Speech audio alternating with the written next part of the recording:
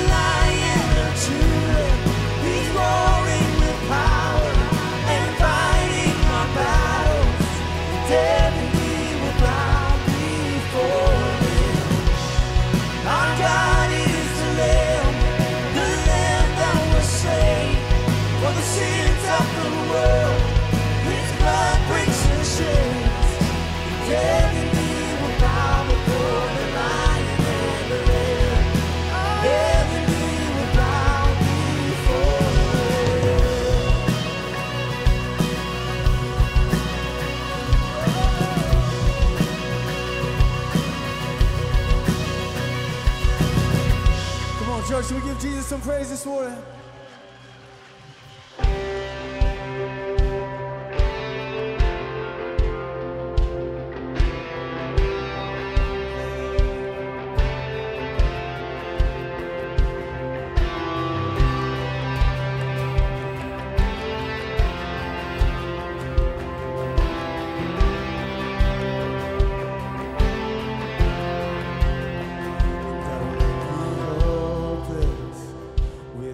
your goodness, and I would be desperate without your love.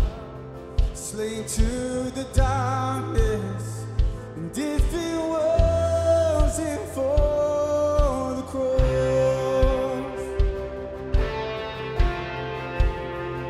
and you have won me with your kindness, and chased me down when I was lost. Where would I be if it wasn't for the cross? All right, church, let's sing. And hallelujah, come on. Thank you, Jesus.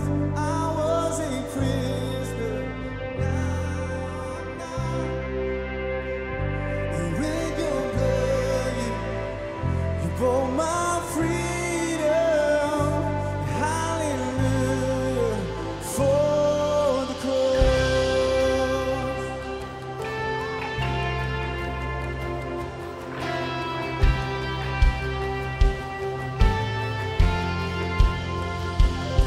My shame was met with mercy, and now your mercy will be my song. And all the glory, and all the power of the cross. Hallelujah. Thank you, Jesus. I was a prisoner, but now I'm not. Oh, with your blood, you bought my freedom. Hallelujah, for the cross. By your stripes I'm healed, by your death I live. The power of sin is overcome, it is finished, it is done. By your stripes I'm healed, by your death I live. The power of sin is overcome, it is finished, it is done. By your stripes I'm healed, by your death I live. The power of sin is overcome, it is finished, it is done. By your stripes I'm healed, by your death I live. The power of sin is overcome, it is finished. Hallelujah. Thank you, Jesus. I was a prisoner, but now I'm not. Here with your blood, you bought my freedom. Hallelujah, for the cross. Hallelujah, hallelujah. Thank you, Jesus. I was a prisoner, now I'm not. With your blood, you bought my freedom. Hallelujah, for the cross.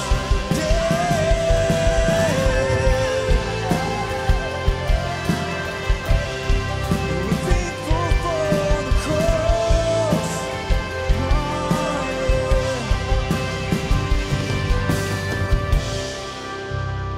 Sing hallelujah, come on. And thank you, Jesus. I was a prisoner, but now I'm not. And with your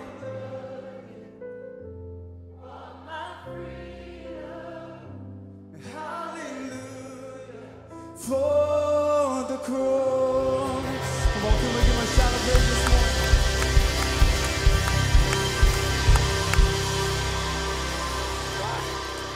Hey, turn to somebody and just let them know it's good to see you today. Give them a smile. Give them a handshake, high five.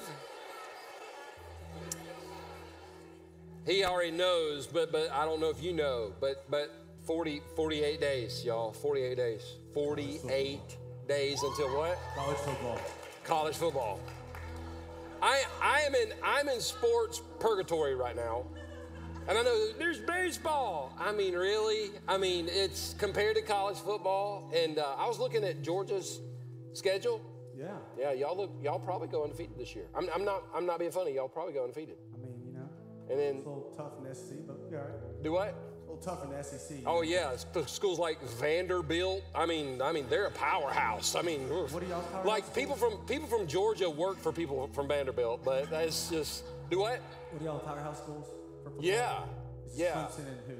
See, let's go over national championships in the past Talk about few currently. years. Do you want to do that? You want to do that right now? You want to do that right now? Clemson. Huh? AC, Clemson. I'm sorry, you're canceled. Anyway, I've never canceled anybody. Oh my gosh. Hey, if this is your first time at Second Chance, this is Philip, and he does an amazing job at worship. Doesn't he? That we love him.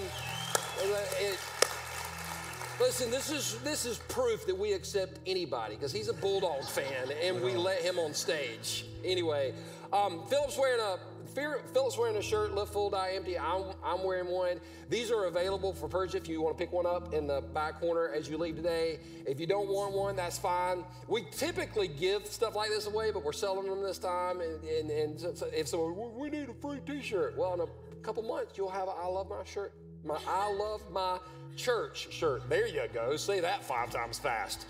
And so we're super excited about that. If you're a first-timer here today, though, this is your first time at Second Chance, or you've been coming for a week or two, but you haven't came by the first-timers area yet, would you do that today? Listen, it'll take 2 or 3 minutes. You swing by that area. I'm going to be in there. Got some amazing volunteers. Would love a chance to meet you, hear a little bit about what brought you to Second Chance, find out if there's anything that we can be doing for you. And I just love the stories I get to hear in that room right there. It absolutely makes my day. So if you have an opportunity, and let me just say this. First timers.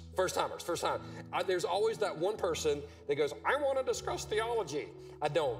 I have no desire to do that at all. I want to talk to first timers. I'm going to go eat some barbecue and some ice cream. I'm going to go home and sleep. Amen? All right, so also if you give here at Second Chance, thank you so much because your giving is making a difference. I'm going to be sharing with you over the next month or two some plans that we're going to be making to take some next steps. That's all I'm going to say about it, but our church is taking some next steps, just like I challenge everybody to take their own personal next step. And if you give, that's a big deal. If you've chosen to put Jesus first in your finances, and you do that by giving at this church, I'm telling you, it's not just giving, it's an investment in the kingdom that we're going to see hundreds and thousands of more people come to Christ over the next several years. So thank you. It makes a difference. Y'all stand with me. Let's pray, and then we're going to sing a song. And I know I say this a lot, but so far I'm always right. We're going to sing a song that I think is going to become one of our new favorites. And it's actually a declaration and a prayer at the same time. So Father, right now, I just want to thank you for every single person in this room, every single person that's watching online. Jesus, you're good to us. Father, I pray that we would never take what we have for granted. And God, that today when we leave, we would say, we had church. We love you and we ask this in your name. Amen.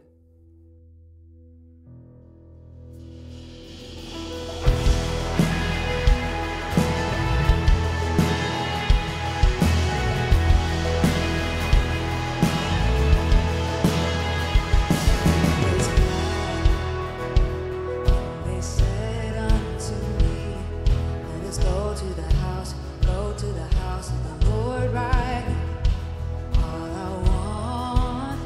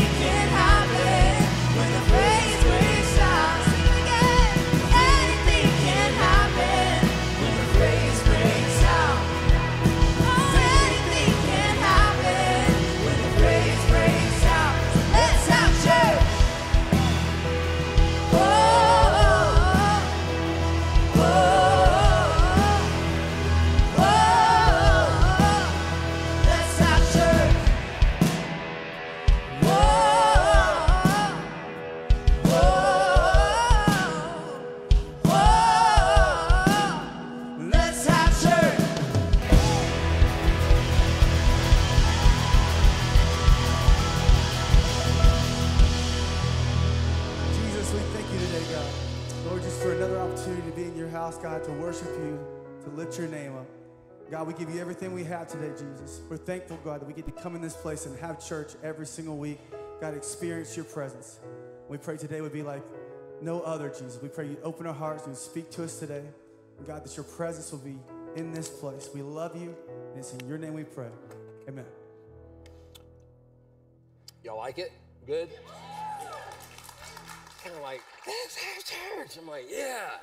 I saw some of y'all doing that too. Y'all, let's have church. So a few weeks, we'll be just tearing the roof off of this place. Y'all good with that?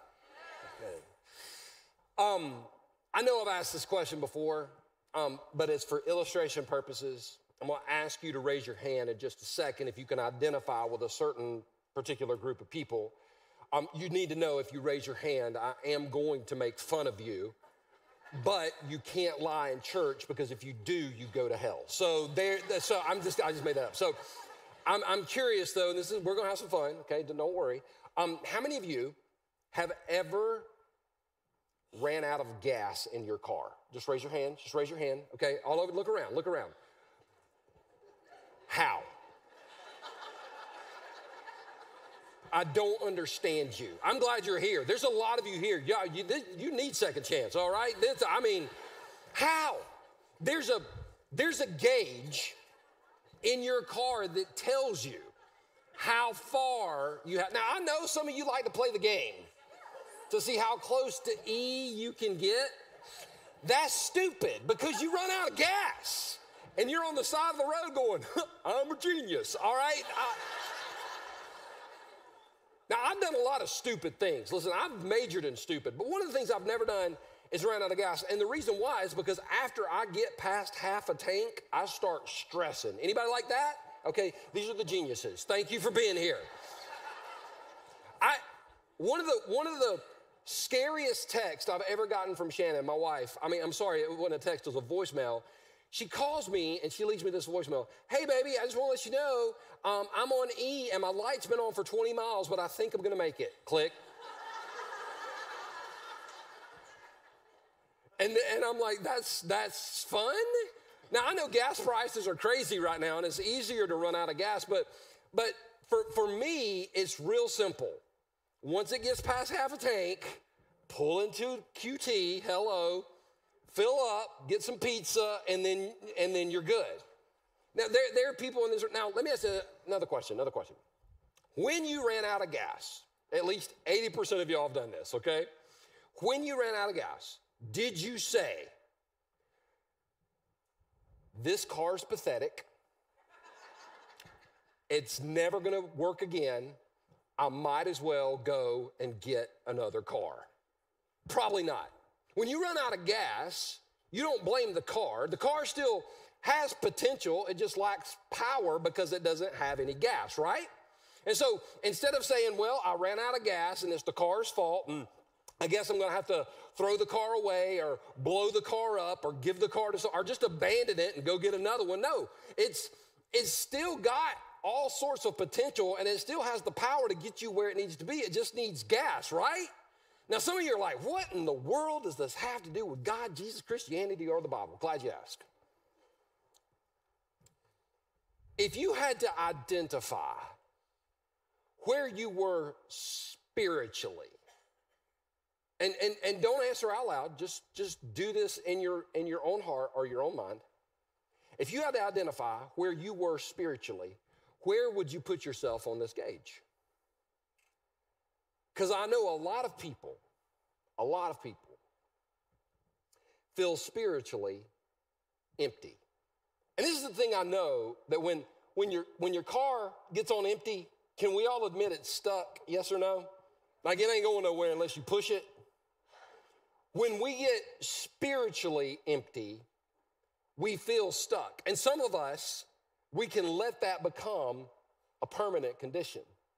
Now, if you're here today and you feel spiritually empty, I want to encourage you that during this series, we're going to talk about how to live full.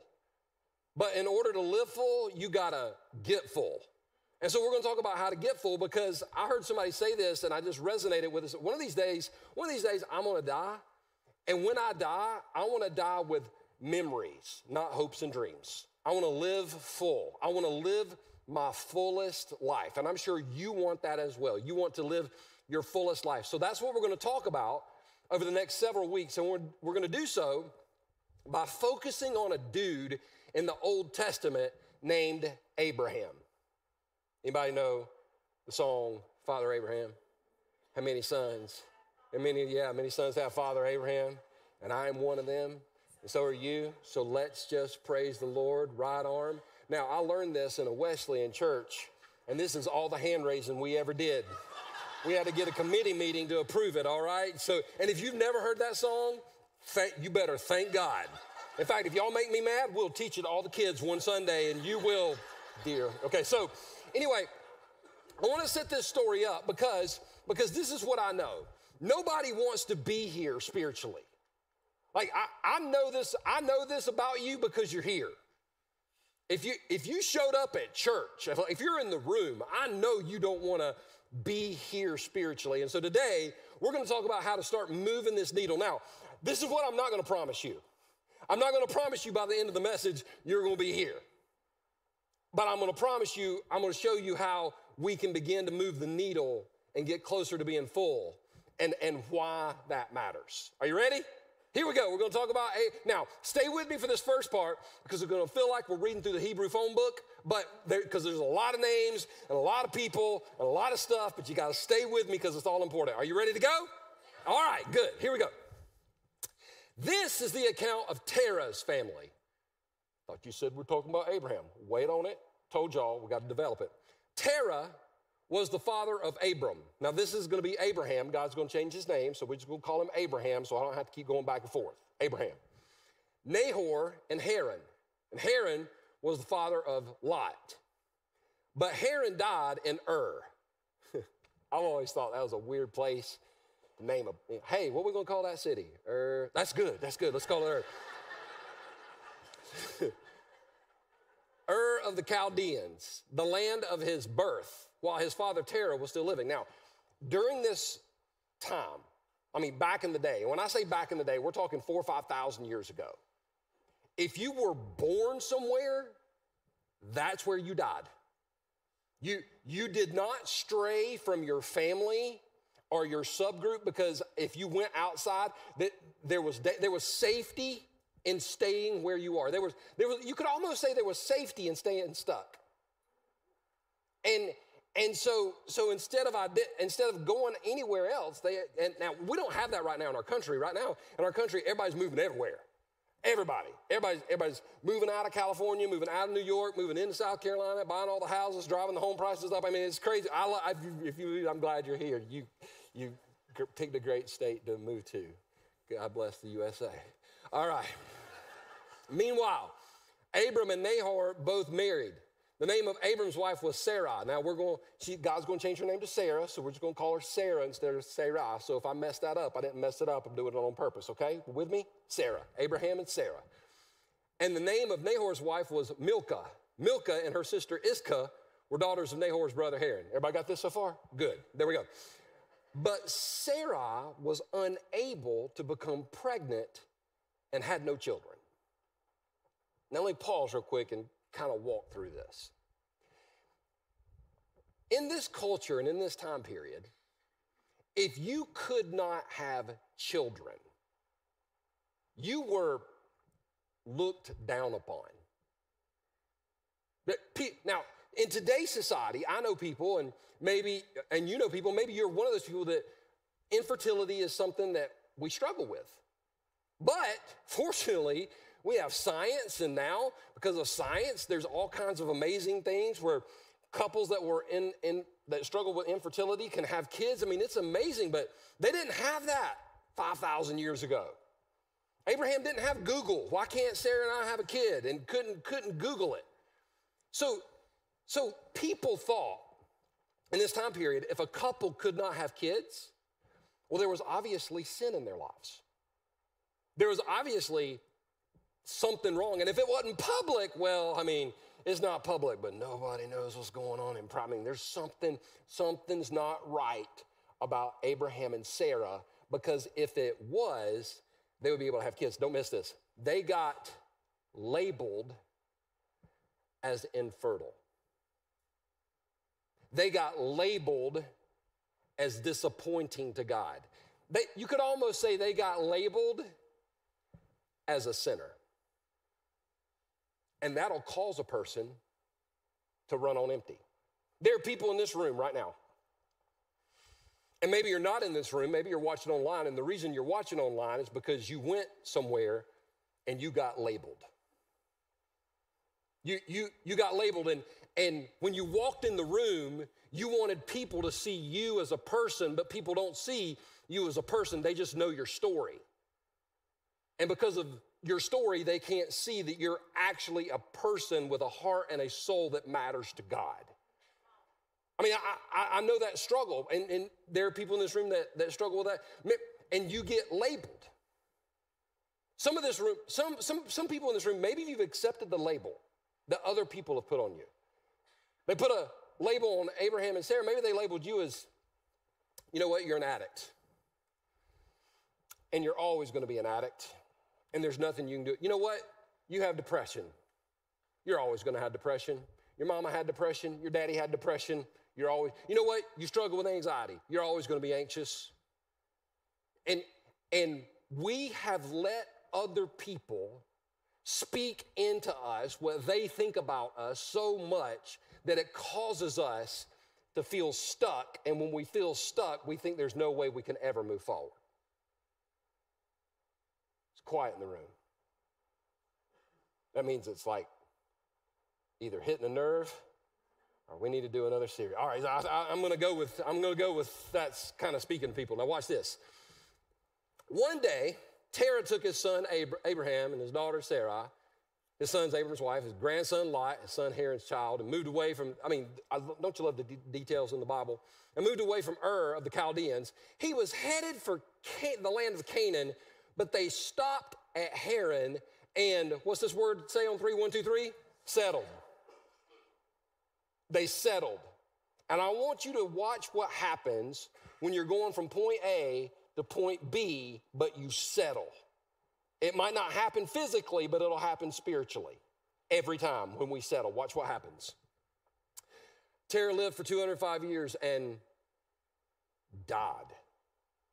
Anytime we settle, something inside of us dies. Now, I'm all about like having standards. I'm not going to settle, but sometimes those things have to change, right? For example, last week, right after church, got in the truck, drove to the beach. And I've got a rule when I'm driving somewhere. If you riding with me, you better go pee because I ain't stopping 17 times. And let me tell you why.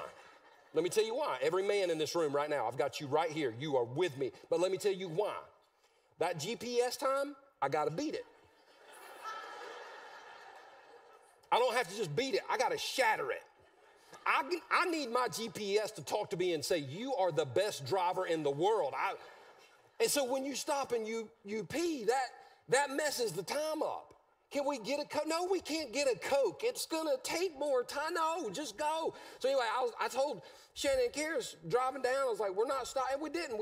And on the way back, I was like, hey, we're not stopping. We're not stopping. 1 hour in, Shannon was like, baby.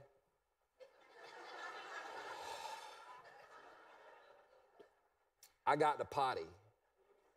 I said, tough. I didn't say that. I didn't, or I wouldn't be here right now. I said, yes, ma'am, and pulled over.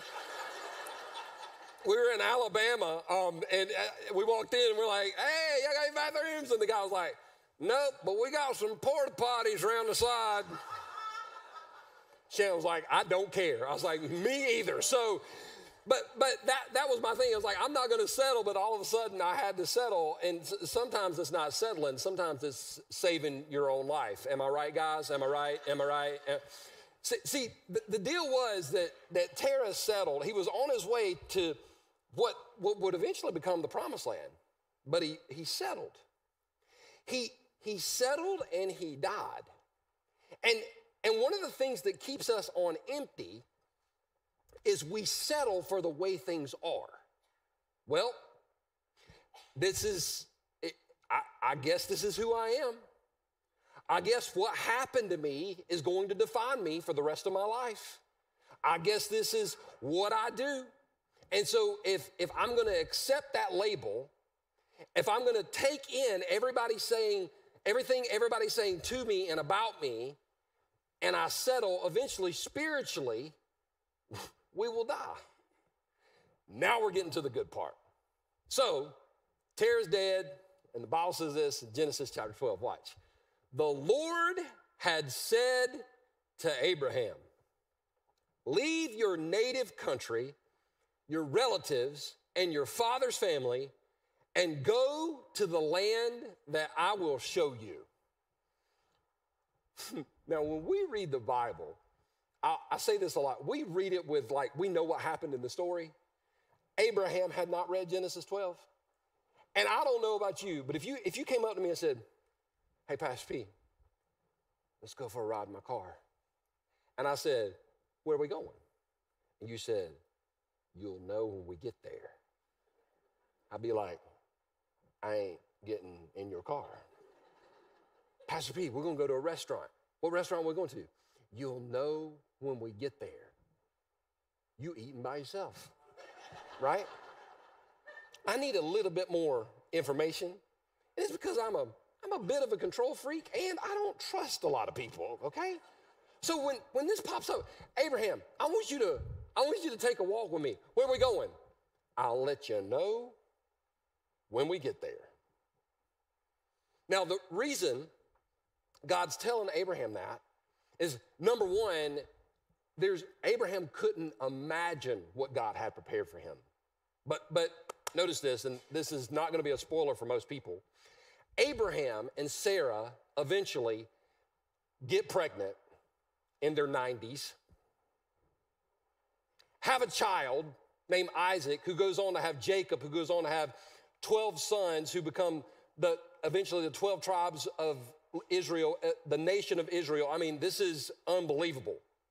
Abraham couldn't have comprehended that. So what God is telling Abraham and Sarah, don't miss this, is said, Abraham and Sarah, I want to do something in you that will blow your mind. You've got greatness in you, Abraham. You've got greatness in you, Sarah, but I'm not going to do the miracle if you stay where you are. If you want to receive my blessings and you want to receive my promises, I need you to walk with me.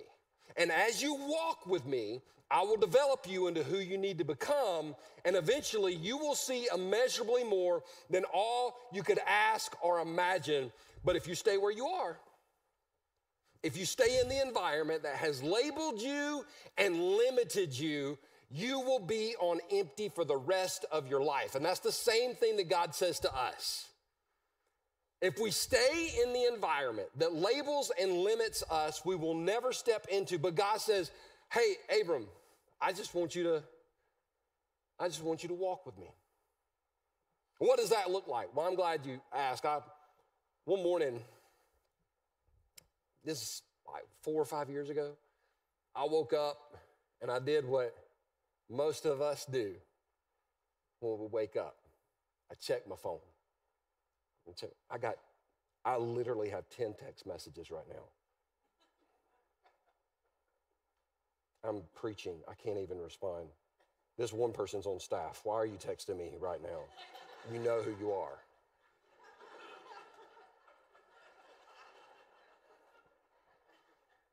I got up and I got my phone and I started looking at Instagram, Facebook, Snapchat.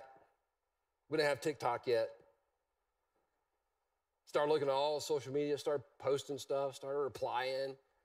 By the time, on this particular morning, I just happened to notice what time it was when I got up, and I looked after I got done with all my tweeting and replying and all this other, I had been in bed for over an hour. Now, I know none of y'all have ever done this, but you know people and you're praying for them. I know. But I remember that morning I made a decision. It was a snap decision. It was just this thing. I said, you know what? No more. I'm not going to give this my attention first thing. Now, let me pause. This is not an anti-phone message. This is not an anti-social media message. I can't stand it when pastors and leaders preach about you shouldn't have social media on your phone. And then they have entire social media teams that run their accounts and they're posting 17 times a day. I'm like, hello, hypocrite, okay? If you think you shouldn't have social media, then you should stop posting on social media. Another message, another time, sorry, chased a rabbit. I said, no more.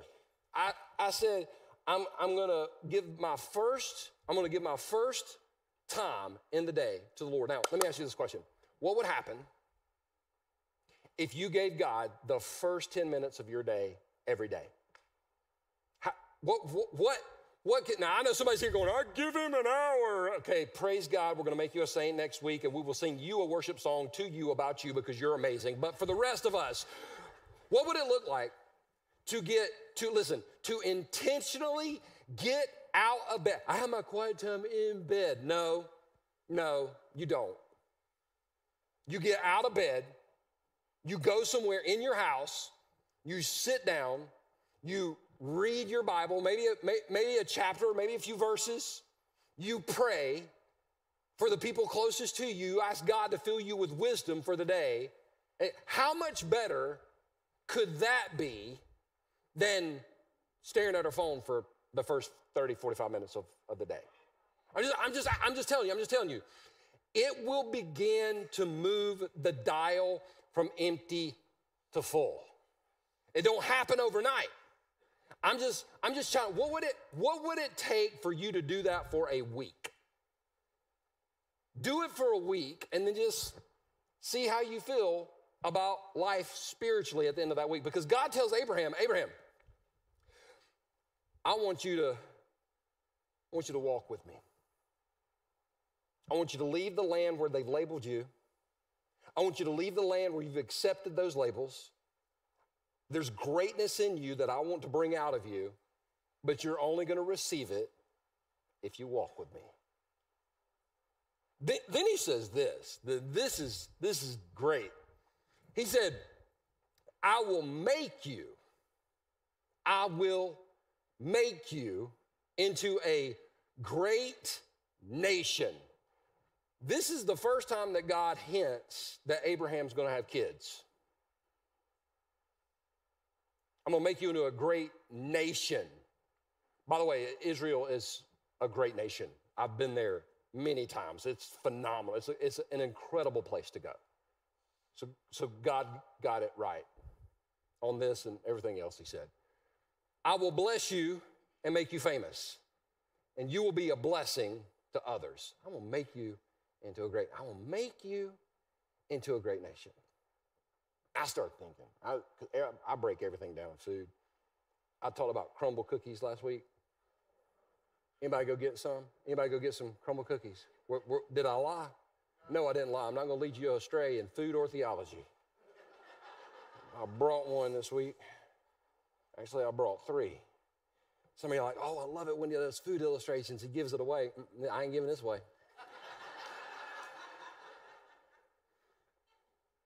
Now, I'm showing you this for a reason. Everybody see this? It's a chocolate chip cookie. I'm going to break it open. Look at this. Look. Oh, man. Now, I'm going to share something with y'all, and you're going to have to stay with me for a second because I'm going to need to kind of teach it out. God has never made a chocolate chip cookie. He hasn't. I know there's somebody here, he made manna. It's not the same. God did not make this cookie. If you were to walk up to me and say, Pastor P, where'd you get that cookie? And I went, it's all God. It's just all God. Y'all would say, I think Pastor P's back on the bottle. It's not all, like nobody thinks it's all. Now, let me say this. God made the ingredients for the cookie. God gave somebody the idea I do believe it was heavenly inspired. Have you ever had a good chocolate chip cookie? That came straight from God. The devil got involved to put calories in it, but when the original idea was good. God gave somebody the idea to open up a cookie store. God put all the ingredients together, but God didn't make the cookie. He just gave the ingredients. When you see somebody that has a phenomenal life, and you say, how did you get away? They go, it's all God. That's a humble brag. It's not all God. If it was all God, then everybody would have a phenomenal life. God gave every single person the ingredients to have an amazing life. But see, those ingredients don't come together in the mixing bowl and start getting all beat up and everything. They don't come together until we start walking with him. And as we walk with God, he will make us into something great. As we walk with him. He said, I will make you into a great nation as you walk with me. You keep walking, you keep becoming. You keep walking, you keep becoming. You stop walking, you're stuck. But if you keep walking, there's going to be days, Abraham, and you wake up and you don't want to walk. And on those days, keep walking. There's going to be days, Abraham, where you wake up and people are telling you you're stupid. You just keep walking. You keep walking, and I will keep making you into something greater than you could ever imagine. That's God's promise for Abraham. That's God's promise for us today. Then he said, I will bless you and make you famous. Make you famous. Make you famous. He didn't lie. Today, Islam, Judaism, and Christianity all trace their beginning back to Abraham. God made him famous. God said, one day, Abraham, people in Belarus and Belize and Belton are all gonna know your name. Isn't that crazy? God said, I'll make you famous. Did God follow through on his promise to Abraham? He'll follow through on his promise to you too. He will. He said, I'll make you famous and bless you. And then he said this part for me, this was like therapy. He said, I will bless those who bless you. Because as you're walking and as you're becoming who God wants you to be, there's going to be people along the way. They're going to walk with you and they're going to cheer you along. And God said, you don't have to worry about blessing those people. I'm going to bless them for you. You just walk with me and I'll bless people that cheer you on. And Abraham was like, what about the haters?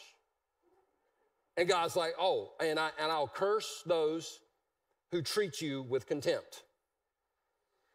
All the families on earth will be blessed through you. God said, I'll handle your haters. Back in, I guess it was 2006, 2007, Twitter was just becoming popular. We didn't even have Instagram yet. And only college students used Facebook. I know that's crazy because only senior adults use Facebook now. But just college students were on. So, and I was sitting at my computer and a friend of mine came in. He goes, hey man, I just see you're online. You want to look at my Twitter? I was like, nah, I got software on my computer that blocks me from looking at people's Twitters. I'm not supposed to do that. That's not. He's like, no, stupid. It's a software. I was like, yeah, I knew that, whatever. So anyway, he showed me how to tweet. And so I was like, man, this is fun. You can just kind of share encouragement, and you can share thoughts, and you can share ideas. And it took about 3 days for Bible Boy 182. Now, I just want to pause, and I just want to ask the question. Has anybody in the room ever received anything hateful via email, text, or social media? Just raise your hand. Okay, that's most people. Doesn't that bother you a little bit? Don't let that bother you. Okay. What if I just slapped you in the face and said, don't let that bother you?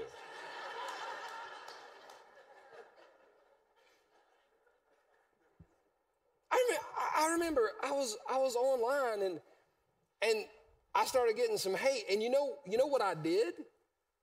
I engaged with the haters. And you know what?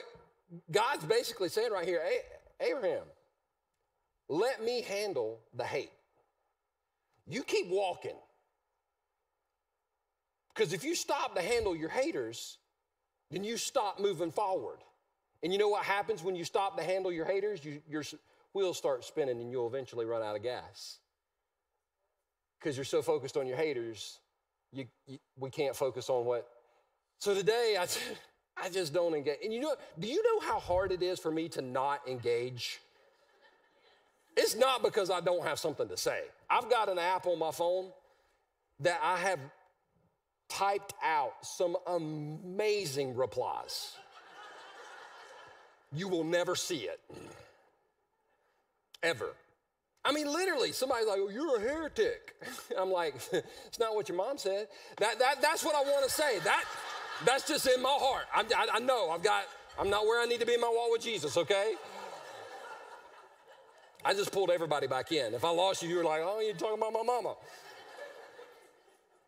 But if you're gonna leave the place where they labeled you, and you're gonna walk out of their label that they put on you, you're gonna get some hate. Because people don't want you, like these people right here, they don't want you to advance. They wanna hold you back. So if you're gonna move from empty to, like empty people want you to stay empty. And as you start walking with God, and as we start becoming like filled with his word and knowledge and his spirit, they're gonna try to hate it. And God said, Abraham, you just walk and I'll handle your haters. And for me, when I was writing this message, I wrote down this little side note that I wanted to keep for myself, and I want to share it with you. I wrote down, if I had listened to the haters, I would be living in a life that I hate. And that's true for you too. Now, let me pause. I didn't say this the last service, but I love this one a little bit more, so y'all get bonus material. A hater is not someone that loves you and like speaks some really good, awesome truth to you in private. A hater is somebody that you don't know that's giving you unsolicited opinions about stuff they don't know. We good? All right, let's keep going. So Abram departed. God spoke less than 100 words. And he was like, all right, saddle up, boys. Let's go. As the Lord had instructed. And Lot went with him. Let me pause to say this. Not everybody starts the journey. We'll finish the journey with you. Lot caused Abraham to go completely redneck. In 2 weeks, the title of the message is Redneck. I'm telling y'all right now, we are opening the service with a song from Blake Shelton called The Boys Round Here. I'm telling y'all right now. So no, I'm okay? Like, well, I can't believe, listen, we'll do Highway to Hell on Easter and just make it everybody happy, all right? I'm just telling y'all, it's going to happen. I was going to tell people to dress like a redneck, but most of us have that down already, all right? So,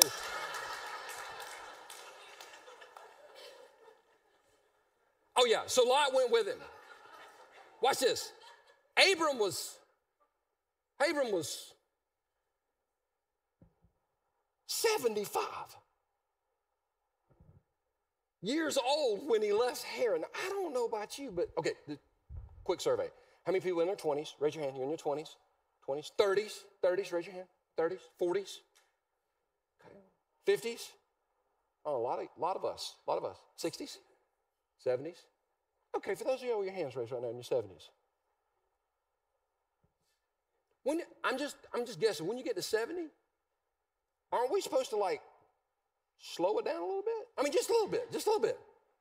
I'm not saying quit. I'm just like, I don't know about you, but when I turn 75, I want to be on some beach somewhere with my toes in the water and we got it.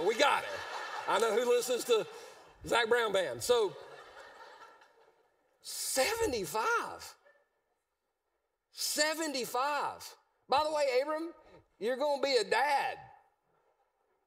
Nobody, not a man in this room is like, hey, what's your goal when you become 75? I think I want to pop out some kids. It's 75? Do the math. What, you'll be like 93 when they graduate from high school? Rolling up in the air. You know, 75. I'm just asking the question for audience participation. Can we all agree that's old? Okay, yeah. I know you didn't want to say it, especially if somebody next to you raised their hand, but if you in your 70s, I mean, that's... He took his wife, Sarah, which is good because God's blessings have a lot to do with our connection with God and our connection with other people. You can't get full on your own. It takes other people on the journey to help fill us up, right? He took his nephew Lot and all his wealth, his livestock, and all the people he had taken into his household. He had people. That's pretty, I don't know what that's like, but he had people. And he headed for the land of Canaan. When they arrived in Canaan, now, let me just pause. The Bible just kind of throws that in there, and the original audience would have understood. When this journey took several months and was several hundreds of miles, and they covered it on foot. Abram just walked with God. Every day, he got up and walked with God. And the closer he got to Canaan, the further he got away from the land that labeled him infertile. Isn't that great? And Abram traveled through the land as far as Shechem. There he set up camp beside the oak of Morah. Y'all know where that is. At the time, the area was inhabited by the Canaanites. Watch this. Then the Lord appeared to Abraham and said, I will give this land to your descendants. Abraham, you're going to have some kids. And I'm going to give them this land. I know what some of y'all think. He only had one kid. No, he actually had two. We'll talk about that the last week of the series. He had two. They're still fighting. They really are. And Abram built an altar and there dedicated it to the Lord who had appeared to him. Now, let me show you this. This is so cool. Abram built an altar. And then he gave. You know why he gave? Because he was full.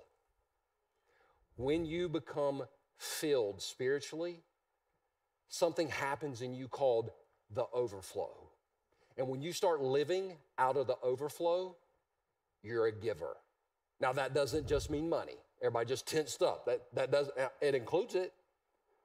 But it means when you walk into a room, you're not taking, you're giving. You're giving encouragement. You're giving hope. When you become full, as a result of walking with God, you don't have to tell people you're full. They just see it because you become a giving person. And this happened when Abraham started when he's 75. Can we all agree that's late for God to do something new? It reminded me of something. Now, I'm going to shut it down with this, but relax. The closing illustration takes at least 30 minutes. I'm so thankful for college football, and Philip and I joke about it a lot, but listen, I will watch two teams that I don't even know. I just love the game. But back in 2020, they decided to have the season, even though COVID was going on, and I was so thankful. And Clemson, if you're a Clemson fan, you'll remember this game. Clemson was playing Boston College at home, and I say we like I was on the field, but we, as Clemson, we were down 18 at halftime. Y'all remember that? Y'all remember that? And the team, and I was watching, I had a group of friends at my house, completely breaking COVID protocol because I didn't care. And I had a group of friends at my house who were watching it, and they went into halftime, and I went, we're going to be all right. They're like, I love your optimism. I'm like, nah, we're going to come out, we're going to win this thing. We're going to win it in the second half. That's what we're going to do. Now, Now, if you're a Carolina fan, you can't understand that because you leave. They added on to Williams-Brice this offseason. They built more exits so y'all can get out quicker, all right? But Clemson fans, I said, we're gonna come back. And if you remember the game, we did. And somebody in the room, somebody in the room said, I wish I knew what Dabo said to them at halftime. I said, I can tell you exactly what Dabo said at halftime. They said, were you in the locker room? I said, no, I was not in the locker room, but I have been in the locker room on several occasions with the Clemson football team at halftime, and Dabo says the same thing every time at halftime. Now, the last time I communicated with him, he said the same thing. He says the same thing. It doesn't matter if they're up by 18 or down by 18. Dabo is going to tell his team the same thing every time at halftime. This is what the great theologian Dabo Swinney says. There is nothing more insignificant in college football than the score at halftime. That's good, isn't it? Because he tells the team, hey, if you're winning by a lot, don't get comfortable, because that other team can come back on you. And if you're down by a lot, hey, don't worry about it, because we can play ourselves. But there's nothing more insignificant than the score at halftime. Some of you are like, Perry, I didn't come to hear about Clemson football and halftime, and why are you bringing all this up? It's real simple. Abraham thought his life was over. He was in halftime. Abraham thought life was done, and he's 75 with no kids. There's no way something great could happen for Abraham. And God said, you've been in halftime. Let's play the third and the fourth quarter. And the third and fourth quarter of his life resulted in ultimately Jesus coming about, who paid for our sin. I would say he played a good second half. Here's why I bring that up. 6 years ago today, this was the headline. 6 years ago today.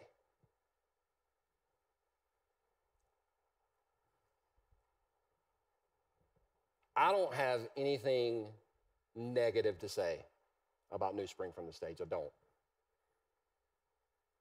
I spent 16 years of my life at that church. Some of the best times of my life I had at that church. I was able to be a part of something at that church where I saw Jesus do some amazing things, and I don't regret 1 ounce of time, energy, effort, or money I dedicated at New Spring Church. That was a great season.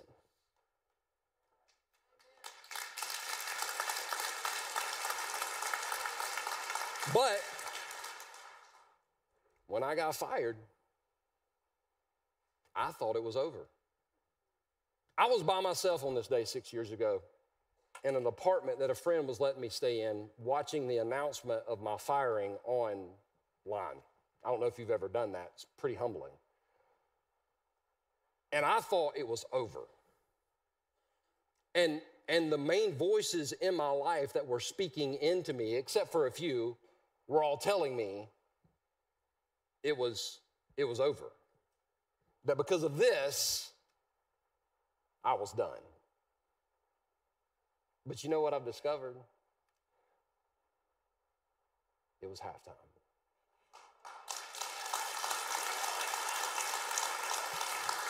Let me tell you how I know. And I know some of y'all think, in fact, I'm going to get asked after the message, is this story you're about to tell true? I don't make stuff up. About 2 or 3 weeks ago, I was preparing for this particular message. When I get done, I go down and get on my treadmill. I got a treadmill in my garage. I open the garage door. Whatever temperature it is outside, that's how I run. So lately, I've been sweating like a sinner in church, all right? I mean, it's incredible. And I was on my treadmill, having my good little run, and I'm listening to a preacher, and this preacher was into it. It just on podcast. he was like shucking the corn and shelling the peas and bringing it home. And then have you ever been in a message or been listening to a podcast and you were like, he's got a camera in my house. He knows what I'm doing. My wife called him. Like what? So I'm running, I'm sitting there running, and he said this. He said, somebody is listening to me right now, and you are somewhere between the ages of 45 and 55. And I went, well, that's me.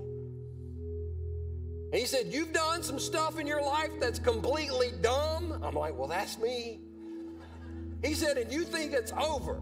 But God is speaking to me right now, and he's telling me to tell somebody it's halftime. You got another half to play. And the second half is going to be better than the first half. And I was like, amen, amen. It gets crazier. The next day, I'm running. Different podcast, different church. In fact, the two people out, they don't even know each other. I'm running. Completely different subject. Toward the end of the message, the guy's like, there's somebody here between the ages of 50 and 60. I'm like, well, I fall into that category. And he said, God wanted me to tell you something. You think your life is over because you've done some dumb stuff, but you're just at halftime. I got off the treadmill and just had myself a cry right there. Because listen, if you're here, I know what that feels like. And just because your mess up wasn't as public as mine doesn't mean it didn't hurt as much as mine. But this is what I feel like God's spoken to me, and this is what I feel like God's saying to somebody in this room. It's not over. Abram was 75. And God said, let's get it started. It's not over. You're at halftime. As for me, listen, that second quarter, the last 5 minutes of the second quarter, I threw some interceptions. I fumbled the ball. I kicked a field goal for the other team because I was drunk. I did some stupid stuff in the last 5 minutes. But I went to rehab at halftime. And at halftime, I got some people around me that could speak life into me. At halftime, God gave me the idea to start this thing called Second Chance Church. At halftime, God told me, I'm not finished with you yet. And if God did that for me, he'll do it for you. Somebody here thinks it's over, that it's done, but you're not done because God said, I will give you immeasurably more than all you ever asked or imagined. Somebody here needs to hear me. It's halftime. It's halftime. God's not through with you. If you're not dead, he's not done. He will never leave you. He will never abandon you. He will never forsake you. I think we need to take just 10 seconds and let him know how much we love him and how thankful we are for him and how grateful we are for second chances.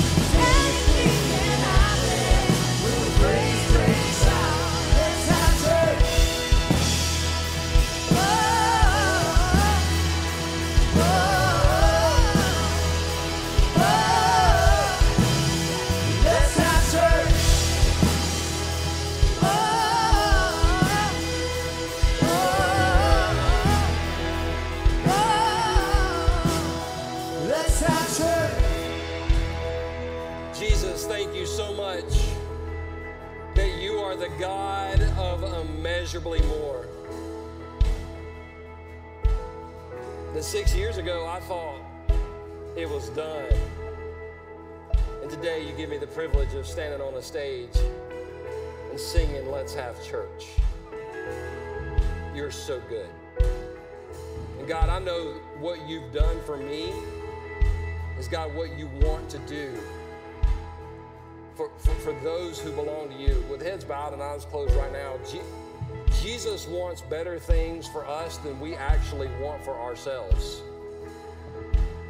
And today, when you leave, don't leave with a thought in mind that I am the hero of this story, because I'm not. I'm an example of how God can take a messed up, screwed up, jacked up person and slowly but surely, and listen, I'm in the process of becoming who he wants me to be. Maybe you need to tell God right now, "God, I'll give you the first 10 minutes of my day. I'm gonna do it for a week. I'm gonna try it out." Maybe you're here today and you've never given your life to Christ, and you realize that's what you need to do today. You need Jesus to come into your life. You need to give him all your sin and just let him save you. And if that's you today and you need to give your life to Christ, I want to lead you in a salvation prayer right now. You can pray this right where you're standing. Just pray it in your heart. Just say, "Jesus Christ, I know that I'm a sinner and I need your forgiveness. I believe you died on the cross and rose from the grave to pay for my sins. And right now, Jesus, I receive you into my life. Come in and take over. I surrender everything to you. In Jesus' name." With heads bowed and eyes closed, if you just prayed that prayer, if you just asked Christ to come in your life, I want to pray for you.